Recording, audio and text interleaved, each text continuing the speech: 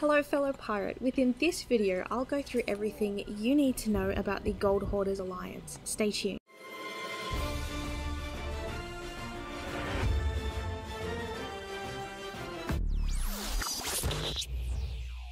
Within Sea of Thieves, there are 3 trading companies that you need to level your way up through in order to obtain Pirate Legend. Their NPCs are located inside a small dark greenish kind of tent at every outpost. There are 2 outposts located in the Shores of Plenty, the Wilds and the Ancient Isles, as well as 1 singular outpost in the Devil's Roar. Presumably any new areas will also have their own outpost. According to the lore, they were started by 1 man who had a set of keys that could unlock any chest. He was incredibly greedy, and upon his death, his keys were split amongst the others within his trading company. Now they unlock the treasure within. It is believed that their gold skin is a result of the curse or a disease caused by handling cursed treasure. Talking to each of the Gold Hoarder NPCs gives a different response. Some are already mad with greed, while others talk about loaning money to other NPCs and profiting that way. The Gold Hoarders have 2 different mission types to offer you, the first being a riddle and the second being a treasure map. A riddle is where you're told exactly which island you need to go to in order to progress through the mission. Setting foot on the island will reveal the next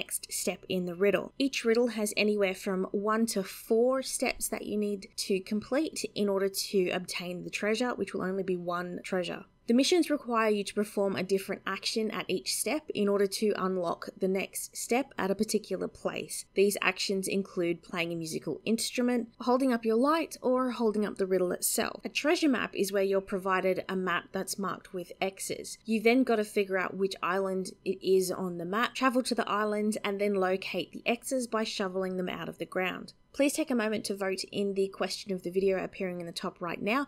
Which mission do you prefer, riddles or maps? Let me know in the comments section why. While on your travels, you may also find various trinkets along the beach that can also be turned into the Gold Hoarders for additional rep. In order to level up your reputation quickly with the Gold Hoarders, only do treasure map quests, specifically ones that are on small islands, preferably with at least 3 X's on it. If your mission doesn't have this or isn't on a small island, then cancel the mission and try again. For every 5 levels of reputation, you gain a promotion. As you level up through the Gold Hoarders, you'll unlock missions that have a potential to yield more gold, a variety of titles and vanity items, including the Gold Hoarders shovel and compass, as well as the sovereign item sets. There are also achievements that you can complete while sailing and leveling up your reputation that provide their own reward. Missions can also be found from a message in a bottle, costing you nothing. You can tell which missions are from the captain's table versus a message in a bottle based on the icon in the lower right hand side of each circle. If it's a yellow key, it's a mission.